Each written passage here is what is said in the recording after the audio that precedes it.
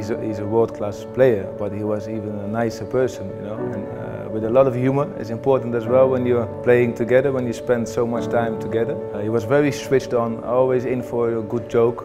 So no, you know, only positive things about Tomáš, and today is about him. Že ono je opravdu jakoby úžasný ho na tom hřišti sledovat, i když člověk hraje prostě s ním. Že ono, jakmile ten míč dostane, tak vždycky člověk ví, že se něco stane. A ne každý hráč tohle má, že prostě ve chvíli, kdy on ten míč dostane, tak najednou prostě ta hra úplně získá jiný spád, najednou se prostě nějaká situace změní a prostě on byl ten hráč, který dokázal vymyslet z ničeho celou akci, a to si myslím, že pro ně prostě byla jeho největší zbraň. It's a really kind gesture. It shows the respect that we have between each other, and I think that's important. I think that's the big thing for me, that for a player to recognise a referee and say, yeah, I'd like you to referee my game, my final game, is a real honour for me, and I'm really privileged to be here.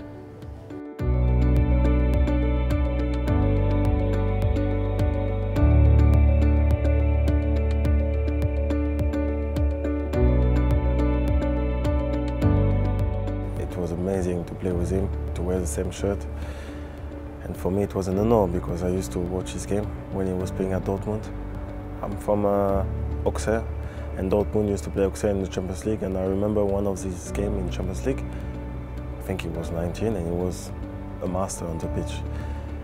And I think he is a right example for every single professional player, because even after what he represents as a player, and even how good he is as a player and as a person, I think he's very humble, he's very down to earth, he's a very positive man, and he's the first one to help others, and yeah, it's just a blessing to get to know him.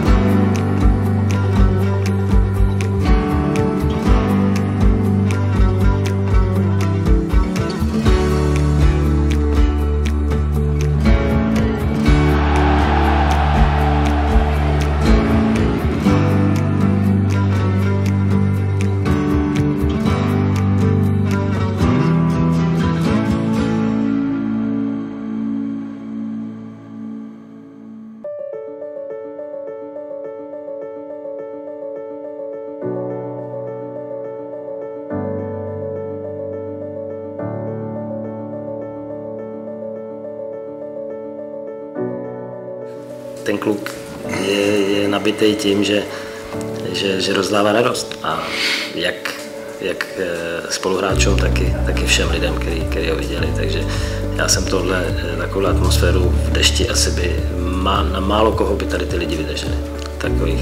V takové atmosféře, v takovém dešti. A myslím si, že ty lidi si to užili stejně jako on. To byl výjimečný hráč, nebo tak už asi minulý čas. Výjimečný hráč, který řešil výjimečným způsobem výjimečné situace.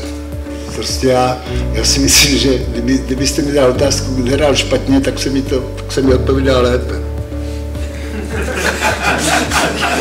Tím víc bych chtěl poděkovat lidem, protože to pro ně bylo strašně těžké v takovémhle lijáku tam zůstal, asi musel se to posunout o hodinu celý, takže chtěl bych jim moc poděkovat, protože to pro mě byl krásný zážitek, myslím, že i pro všechny kluky, se kterými jsem mluvil v kabině z obou týmů, to bylo pěkný, takže já doufám, že i pro ně to byl dobrý zážitek, že jsme si to všichni užili tak, jak bylo plánované.